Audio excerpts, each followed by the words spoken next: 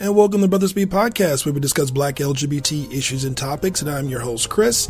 And we are back with part 2 of HIV within the transgender community. Remember from last time, we actually have more stories that pretty much illustrate the life of a person growing within transgender and pretty much trying to find their truth. Some of the stories you have probably already heard are very interesting, and they're very enlightening in terms of what it is to be a person of transgender. So I wanted to see if maybe we wanted to open it up to the audience to ask any of the panelists questions about anything about this topic tonight. Did you feel so intimidated that you couldn't stand your ground? Like you said in Hidden Figures, that one woman, she came back and she said, you know, fuck you, blah, blah, blah. She was wonderful at it. After some time there, I did do something. Now, do you all know Help Me Howard on Channel 7? No. Okay, he does stories. Oh, he does. I'm sorry. Let me get the mic in front of my mouth. I have a big mouth. I thought you could hear me.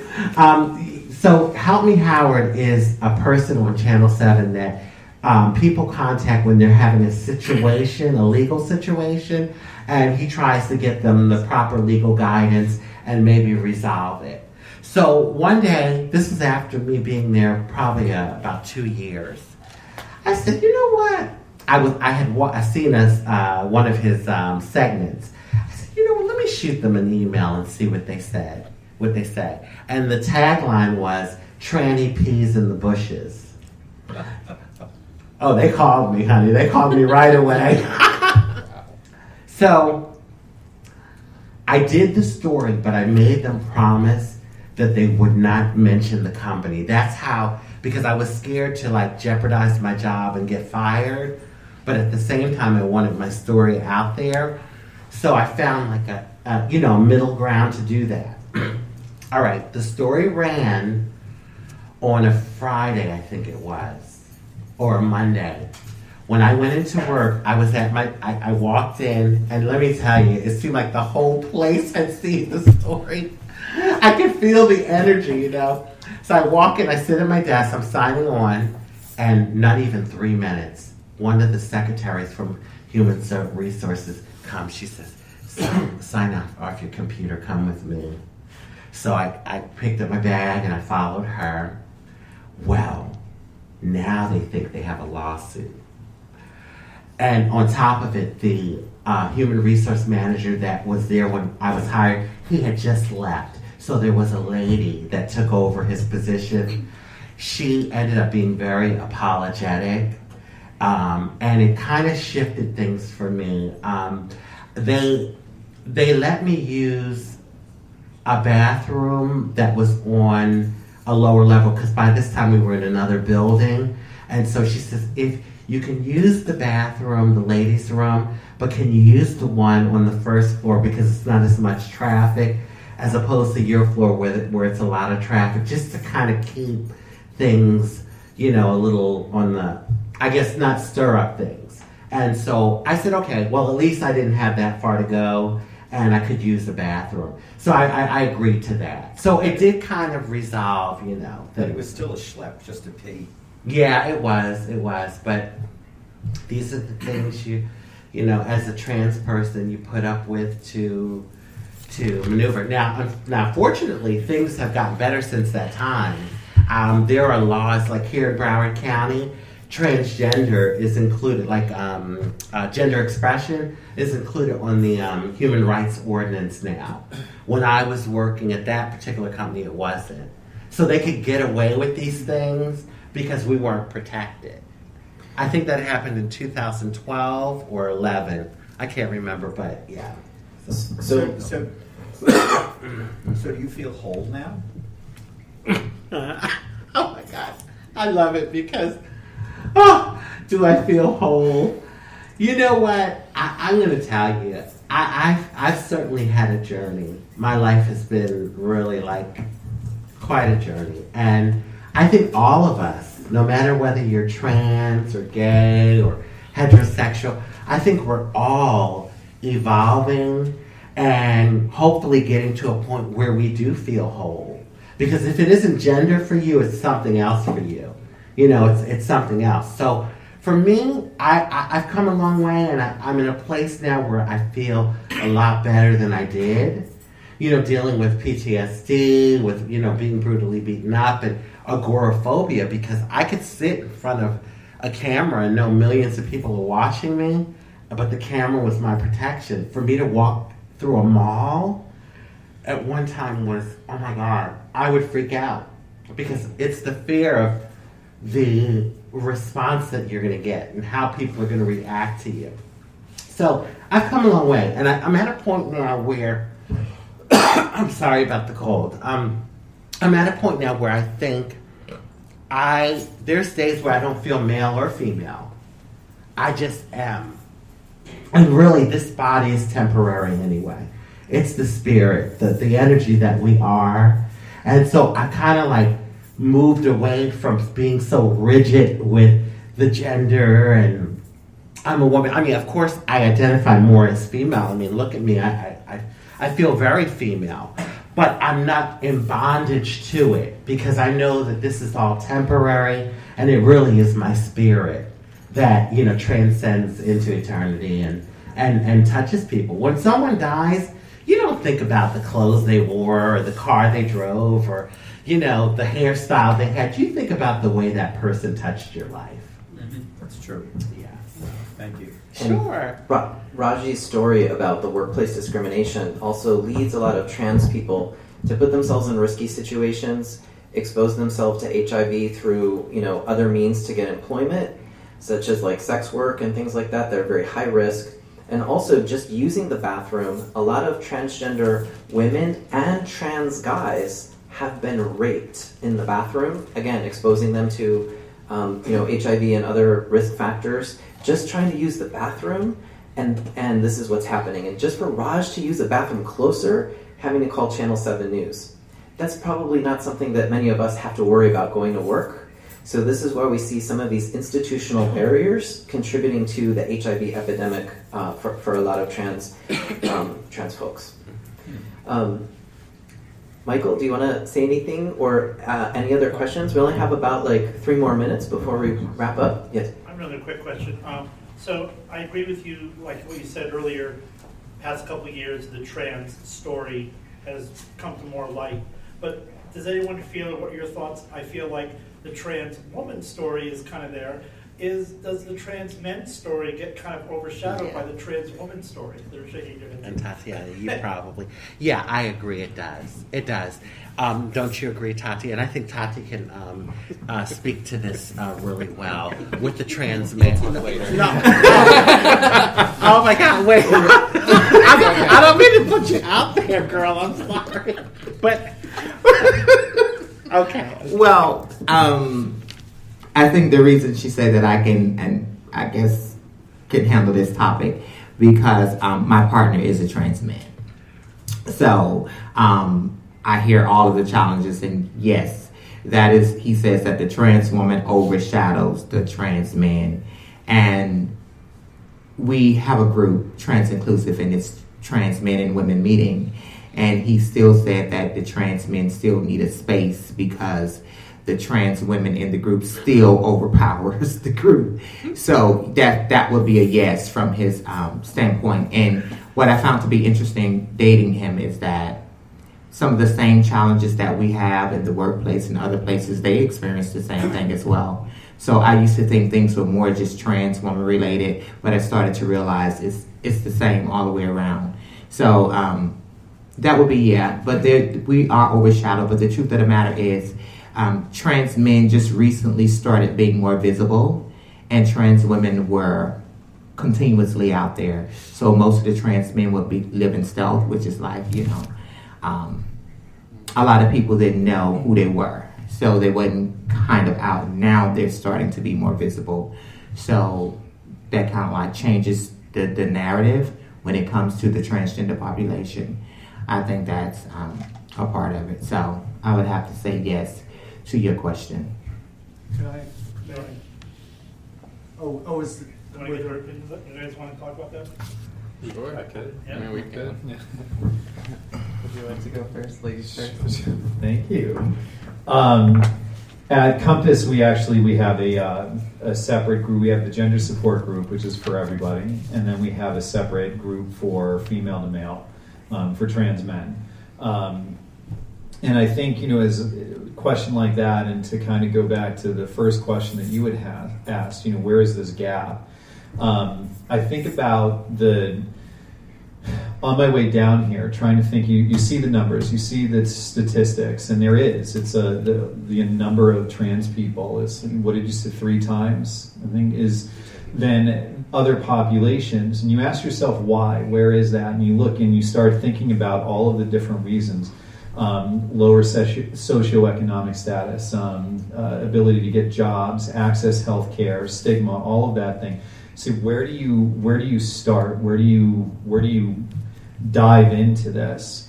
And I started to think about, I'm a former teacher, so I'm big on education. My answer comes in there. We have to educate. But it's not just as simple as saying we have to educate. Well, who do you have to educate? I think that there are really 2 major groups. You have to educate medical professionals because the medical needs of transgender people are not cut and dry.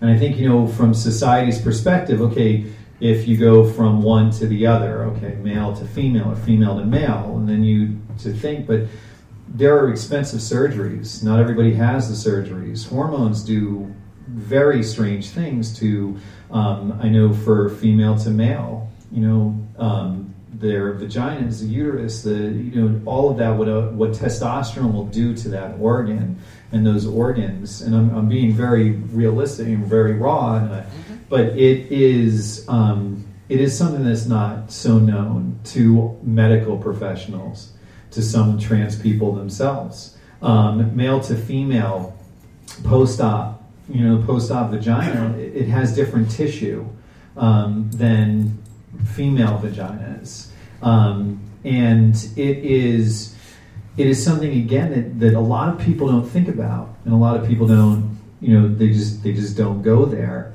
And so you have to educate the medical profession on how to address these issues, how to get to these people, how to reach these people, to make sure that when they come, the experiences that they have are positive experiences, and they need to build that trust. Because if you have trans people out there that every time going to the doctor, I mean, can you imagine as a trans male, and I can, to have an identity problem or a dysphoria with that part of your body and to have to go to the gynecologist on a regular basis? I mean, what that's like.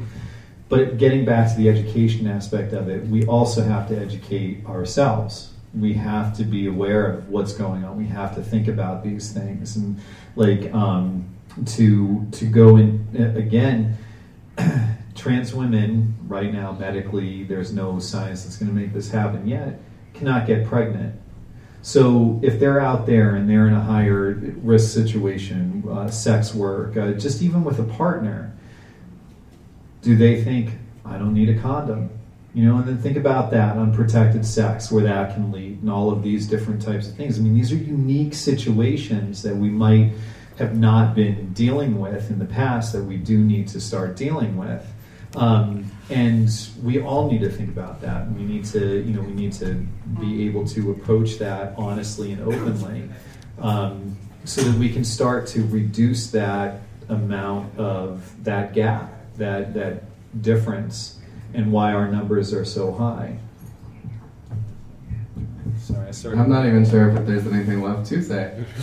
So no, I mean, it really goes back. Well, you said a lot. Y'all all said a lot. Like, this is the most knowledgeable panel I've ever been on in my life. So no, I mean, it really comes back to, like, especially like for female to male individuals, like being sure that the healthcare provider is adequately educated, and that sometimes just the patient is still adequately educated. Remembering that there's still the potential to get pregnant. There's still the potential for other STDs for trans men, and especially like taking the dysphoria out of it, like, it's easier said than done. So like having to go to a gynecologist and like basically having to say, like, over the phone, like, I'm looking for an OBGYN, even though I don't identify as a female, I still have the biological parts for it. So sometimes it can be that. Other times it's having a medical professional who's like, you know what, I know what you got. We know what we're working with. This is the issue. So really just education on like the medical provider. And also like I've seen like being in the field of HIV, like we've had more campaigns that have been geared toward the trans community, trans men and trans women. So just keeping up the good fight, education. Education is key. You can tell we work in the same place. Right? I'm gonna close out my comment with this. We are here addressing HIV in the transgender community, and for me, this really stems deep. And I think we have to go there and have real conversation. And I want to say this in no attack on anyone when I make this statement. When I looked at the flyer and it was an hour conversation to have about transgender and HIV, I thought an hour, what could we get done in an hour? My group weekly is an hour and a half, but I guess we'll figure it out. As I mentioned earlier, we have to take the same time that we allocate and we give to other populations to address issues. We have to give that trans population the same respect. When it comes to marketing and advertising, we have to give that population the same respect. Until we, as community, treat that population equal, we will continue to be disadvantaged. And that's important, us as a community. I might can think of a few reasons why there are not people in the room today, but we have to understand that when it comes to HIV, it's not just a trans issue, it's a people issue. Because to be truthful, when it comes to the trans population, these women, especially the trans women, they are sleeping with the heterosexual men. So when you think that these trans women are isolated in this place by themselves, no, sweetie. No, darling. She can potentially been sleeping with your husband, your boyfriend. So when you're thinking it's just her, you have to step back and look at it, because remember, these women are presenting as women, and we looking good these days. And I don't want you to think for 1 minute the men are not like, wow, ooh, and thinking, I wonder what that's like. Yeah. And sometimes they act on that. So you have to take into account that this is an everybody issue. And I said earlier, I like to be all when I do something. And I don't like to be a part of programs or anything, because I don't only do this here, but when I'm sitting at the health department, I'm just as vocal. And I tell them, this is what it is, let's put it on the table. So for me, it's important that we give the same respect and the equality when we're doing stuff like this, to make sure that we're being able to educate, and we're not just saying, hey, I did something for the transgenders. See, here you go. We can't do that, because we'll continue to fall into this and what's going on. So we have to be mindful. And I want to say this, and I'll let you have the mic, Raj. I'm a black trans woman, and I've been moving about this county, both Dade and Broward. And for me, when we're doing stuff like this, you have to reach out. Because when you see women and men in community, that could help. And especially when we're talking about trans women, because what we didn't address is that when we're talking about HIV and trans folk, we have to talk about black trans women being the highest infected. So we can't leave that out and just lump it as HIV and trans people. We have to focus on what it is. So when we know that's what we're focusing on, somehow we have to figure out, how do we get to that population? Because the reason I started doing work is in community, looking at the HIV rates when it comes to the trans women. My first thought was, okay, I'm sitting in this room. I see a lot of, no disrespect to anyone, white faces in the room, but I'm looking at the HIV rates and I'm like, well, all these black and brown and black people are infected. Why none of these women and men are in the room? So I said to myself, well, you have to change that. And I started to change what the room looked like. I started putting my work in. And as I started to do the work, and I would bring these women in the room, and I would see other people starting to treat them as a number. Oh, you know what, come over here. Because if you come to my meeting, I can show I had 5 black trans women, 3 of them. And you can't do that. These people have feelings and these people have emotions. And these women are very perceptive. Remember, when you say these women come from sex work, their lives depend on them being very perceptive, because the people they deal with can be the very people that can take their lives. So they can tell when you are feeding them, no pun intended, bullshit. They can tell it. So first we have to address it and be real about it, and that way we'll tackle it. Yeah. No, I just wanted to, Tati, and you know, I wanted to piggyback on what you said, because that is why they really can't lump men having sex with men, because we trans women, we attract the basically heterosexual men. So it's a different population. You know, there are a special type of heterosexual men that happen to have a liking to trans girls too. But most of these men, I would say 95% of these men, maybe 98%, they like biological women too. So they like trans women, and they're going back and forth, back and forth. Joseph, you made the point about using my employment experience. And that's why, like, you know, when people stigmatize a group and, you know, they say, oh yeah, those trannies, they're sex workers, you know. But you have to think, and fortunately all of us aren't, you know, but I'm just saying, like, you know, a lot of us have had to do that. If you think about what perpetuates a situation, well, if the girls aren't getting hired, if the employment discrimination is really, really high, or if they're giving you hell to even work at a job, you know, those things play into the sex work. It really does. It does. You know, because people are going to do what they need to do to survive. You know, they're going to do not that they necessarily want to do it, but, you know, it's a survival thing. So I just wanted to piggyback on you. And thank you, Tatiyana, for bringing that up. Yeah, I really, because it's important. It really is. Really, it's an open floor. Any other questions for the panelists, or anything else the panelists want to share? Hi, I'm Brianna. I'm part of Trans Inclusive Group. It's a pleasure to be here tonight. I see that you guys say that you do a lot of HIV/AIDS work with the transgender population in community. What community are you talking about? Because are we looking over here or over here? All oh, everybody, okay.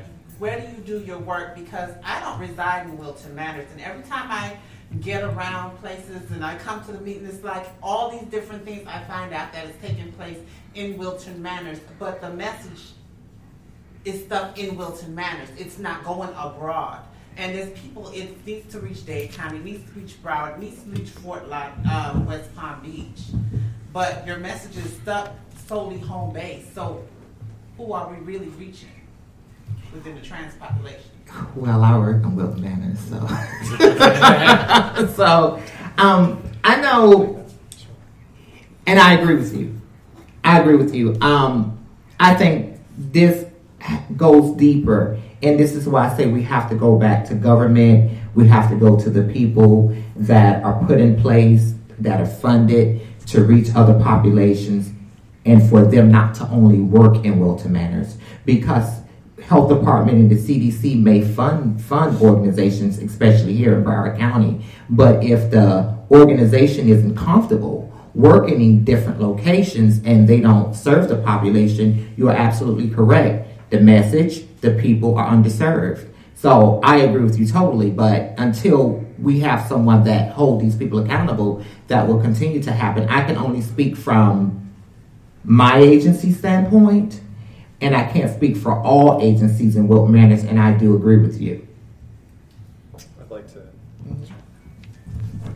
So I think that you came in after we introduced ourselves, and Dillion and I work at Compass Community Center, which is up in Lake Worth in Palm Beach County. And we are the only direct service providers to the LGBTQ community in Palm Beach County. Compass started 30 years ago. We're going into our 30th year of existence, specifically to deal with the AIDS epidemic because of the lack of government response. And it was when citizens had to take it into their own hands. And it's grown into a community center that has, we're responsible for Palm Beach, oh my goodness, why is that time? That's Pride, our Pride Fest, Palm Beach Pride, Stonewall Ball, a bunch of other things. And so you look at Compass and you see, but I am involved with the marketing, and you're talking about getting your message out there. And we try to get it out there. And I think one of the largest growing segments of the population dealing with HIV and AIDS is how old? 18 to 24? What is it? 13 to 24. And we ask ourselves all the time, and I see the prevention department struggle with it all the time. How do we reach these people? How do we reach these people? And there is a part of it that comes down to the fact that we can have all of the messaging that we want, and we do. If those people aren't listening and looking for it on some level, it's going to go unheard. Go ahead. Well, how can I find it? Because before Tatiyana got in community here and brought me in, I could never find it, even if I was looking for it. You know, if somebody doesn't know, I don't do social media. So if you're telling me you're advertising on social media, that's not going to reach a person like me. If you're telling me that you are not going out beyond your borders, you're not going to reach a person like me because I'm not within your borders. So how do I look for it? How do I find it? Or how do we reach people? It's got to be a way that we push beyond our borders and our boundaries. And I'm sorry, but did the funding that your facility get only said Wilton Manors? Or it didn't say Fort Lauderdale? Well, I'm more than sure it's for Broward County. I'm more than sure it's for Broward County. Should go from County Line Road. And we do as much as we can, but we're not the only organization that's charged with reaching the county to lower the incidences of HIV. That's the first. So you have other community-based organizations are charged with the same thing that gets funding to do that as well. We only can do what we can do. But like I said, I agree with you. I do feel that all the organizations, and I feel this is a different conversation that may need to be had at a different place. And maybe need to be had at the health department where they are in charge of allocating this funding, and that your voice can be heard there and explain that to them so they can rectify that. But I agree with you totally. So, you know, I know we do as much as we can, but we're not the only organization that's charged with lowering the incidence of HIV in the county. Can I address on this too? Because we learned early on here in the museum. That we're not going to get groups of people in here, and that we really need to reach out beyond our building and our four walls. And it's not just much about the grant money. There is money out there. I think the bigger struggle is the manpower. There are not enough people like these folks that are brave enough to come to the forefront and talk on a microphone in front of total strangers, to talk on television. You know, and we have people that'll sit at the front desk and make me red ribbons, but I think manpower, if you believe, is one of our issues too, not just the money. It's about manpower, people willing enough to take a stance. And I went into a school, and the kid called me faggot, and I said, okay, Sheriff, throw him out. You know, I mean, it's not an easy thing to do. So I think that's part of it too, is just the manpower of getting enough people to be brave enough to come to the forefront and speak on, whether it be HIV or transgender or GLBT issues, anything. You know, it's tough to get the manpower. I think that's one of the biggest issues. Well, I'm here. And I got a lot of manpower. To put it out there, I got a whole group of manpower. So I'm here. So whenever you want to use your privilege to help us with this manpower, I'm here, and that's transinclusive.org. You can reach us there if you want. It's online if you want, or you can reach me as well. If I may, it sounds like the young lady here is saying that, I mean, maybe like if you had you have satellite offices, you have like an office in Hollywood or something that you might go to one day a week or one night a week or somewhere else. Or sometimes you don't even frequent a certain community. Right. I'm a person of color, so, and you talking about survival sex work, I've done that. And I haven't seen anyone come on. I've worked Dade and Broward. I worked South Beach, 79th Street, 27th over here in Broward, Sunrise. I haven't seen and you guys are in community. I haven't seen people. So you haven't seen the Pride Center on Sistrom? I didn't see, when I was working, I didn't see nobody come out there and reach out to them. Well, the Pride Center go on Sistrom. We go there too. We go there too. We do. Yeah. You go to Mount Baptist Church. Because I work for the Pride Center, and I am the prevention outreach coordinator. And it's great that we're having this conversation. Thank you. It's great that we're having this conversation, and it's well needed, and it's gonna need to go. It's gonna need to go beyond this room, because what needs to happen is we need to identify folks that are gonna have the heart for the community. Because what I realize in working closer with Tatiyana more and more, it's you got to connect with people, and they need to trust you. And we send people out there to sit drunk, but they may not get the same result that I would get when I go out there, because I'm genuinely concerned about you and your health and the things that concern you. And I met you not too long ago, and I'm like, I think I know her. I'm like, did I meet her? I feel like I know her, and I don't. But it's because I care about what you care about. And the things that you need, I want to make sure that I can do whatever is in my power to get that to you. And as far as the funding is concerned, that is my plan, for us to make sure that we use those fundings that we get, because just like you said, to County Line Road all the way down to, what's the other dividing factor, to take you into Palm Beach? I don't know, I can't remember what the dividing factor is, or the boundary. I plan on making sure that we do the work and we reach the community and the population that is in need and that is, highly infected or impacted by this disease that we should have dealt with long ago, So bear with us as we do that, because we do send people out there on a weekly basis, but it's just the idea that community needs to know also that you really care, and that I'm not just, like Tatiyana mentioned, a number. Because so many times people go, they get the numbers that they need for their deliverables, and then you don't see them again. And that's the simple fact to it all. And I don't want us to ever be that. When I say us, I mean the Pride Center. And as long as I'm there, I'm definitely making sure that they do what they say they have for that particular population. I just have one thing. Let me just add. You know what also I noticed is the fact that sometimes the skill set to be able to reach all those other people, they stay in the place where they can make money. And the thing about it is that the skill set, meaning that they actually study social media, because it's a whole other animal. They study what exactly it's going to take to really reach you. Those are the people that sometimes they don't want to go into nonprofit. They don't want to go into, they don't want to put their heart into it. So even just me coming from the corporate and just, I got into just being around the nonprofit world for a couple of years now, but I got into it not because I really wanted to. I got into it because somebody said, just go and see what these people are doing. All right. It was like that. And once I saw the amount of people who were in it for the heart, that's what attracted me. Other than that, I probably never would have really came. So when I started coming to meetings and started giving out suggestions, you didn't tell me you didn't think about this.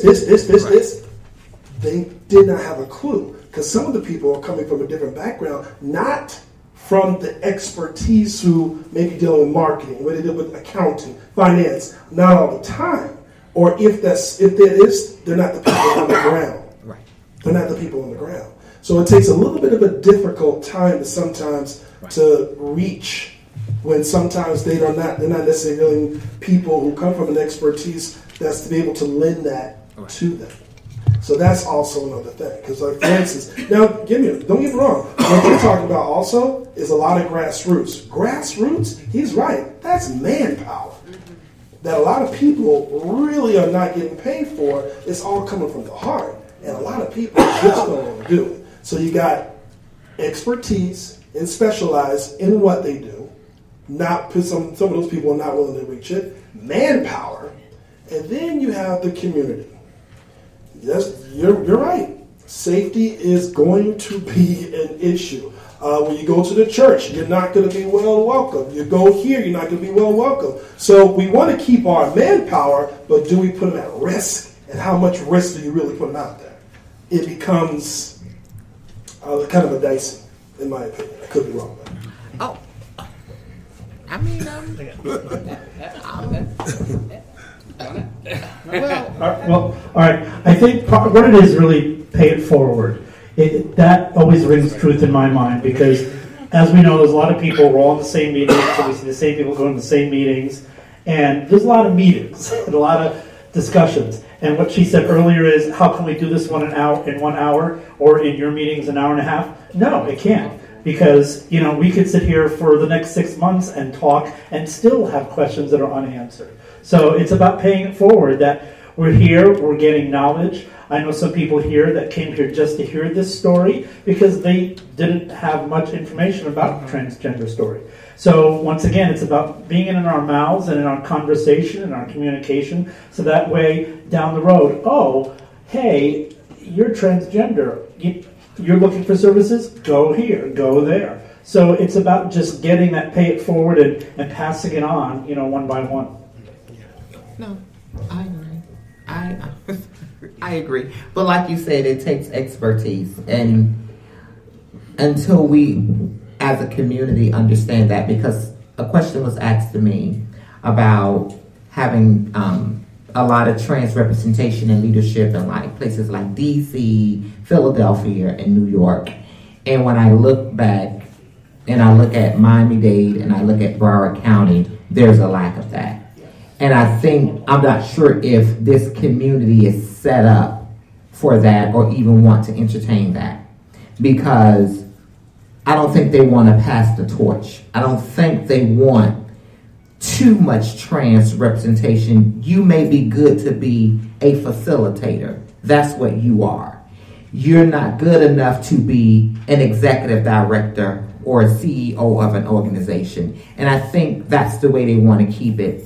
And you, as the trans individual like me, you can't tell me that, and you can't tell me my expertise, and you can't tell me about a population.